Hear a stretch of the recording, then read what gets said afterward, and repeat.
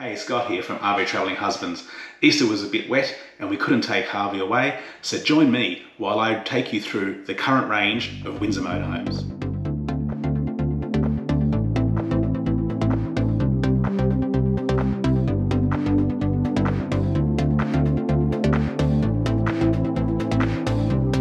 Hey guys, and welcome to the video.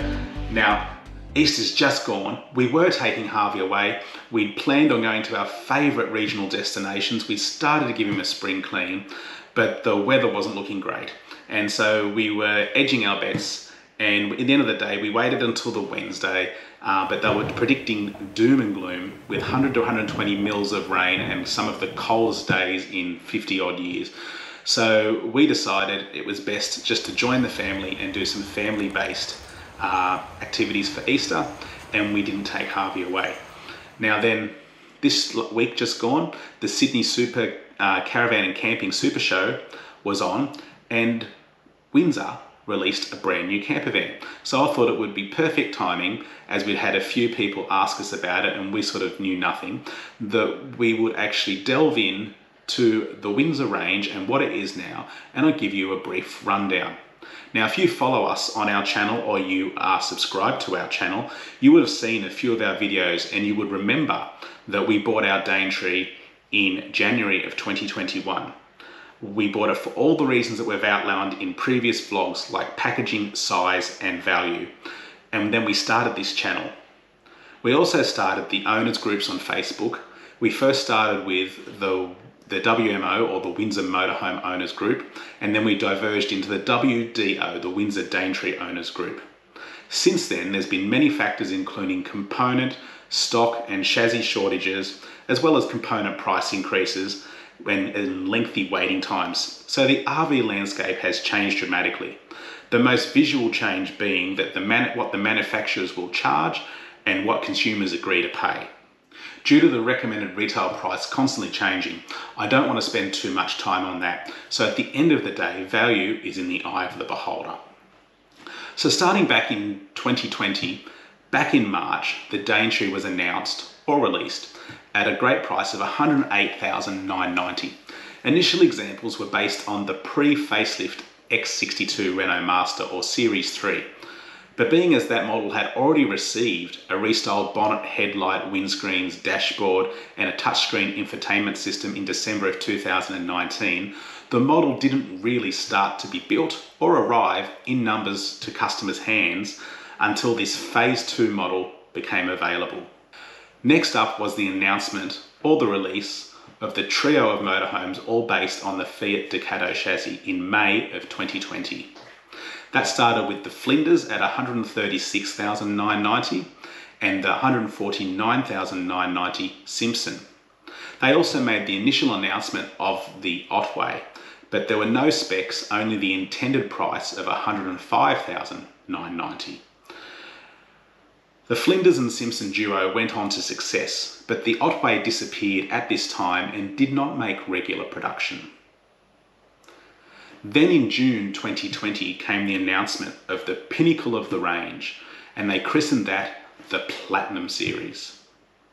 With articles boasting it had upscale features and a ceiling-shattering price of a recommended retail of $390,000.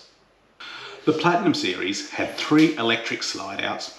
It had high-end fittings like Corian bench tops, Hermes wallpaper, posture-perfect high-top mattresses, Roger Cellar bathroom accessories, Miele appliances including a dishwasher, but the star was the Oz X-Corp lithium battery system. Now, I found some reference articles and they quoted that 2 were initially built. One was on display as brand new and one was allegedly built for the CEO, and it had 1,500 demo kilometers on it, and it was then listed for $309,990. It was further reduced to $299,990 and then allegedly reduced to $249,990 before being sold, but we'll never know. It was a massive 6 months in 2020 for the reborn Windsor with its new motorhomes, and then a mysterious coming soon picture was teased on their page of a Fleetwood XL in August of 2020. It showed a long wheelbase camper van, but nothing actually appeared. So then in June 2021 came the announcement of the Mercedes Sprinter-based campervan called the Brighton. Going to the other end of the spectrum with a recommended retail price of $79,990, the Brighton was Mercedes-Benz Sprinter-based. It was the rear-wheel drive 314 model in medium wheelbase. It was 5.93 meters long, 2.8 meters high. It slept and carried two. It was a bare bones model, missing luxuries such as air conditioning and an ensuite.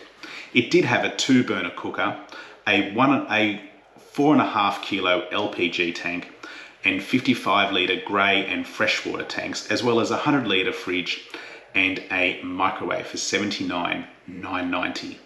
It seemed to not hit the mark as it was discontinued by August 2022 and was abruptly replaced by the newly relaunched Otway at a new dearer price of $137,990 based on the now new Series 8 Fiat Ducato. Was 5.98 meters long, 2.8 meters high. It slept two, but carried four, and it introduced the one-piece fiberglass wet room, so your combo toilet shower, with a 100 litre fridge, with air conditioning and a 9 kilo LPG tank. It was reintroduced at $137,990, but it currently has a recommended retail selling price of $148,690. And then now comes the LDV-based Deliver 9, the campervan Waveline.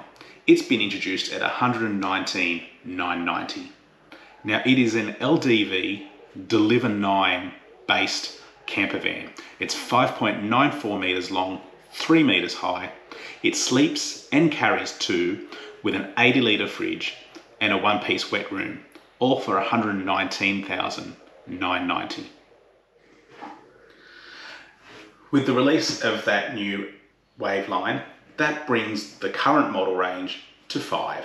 So 2 campervans and 3 motorhomes. And that's where we're at currently with the Windsor range. Thanks for watching, and make sure you click like and subscribe for more content similar to this, and we'll see you out on the road.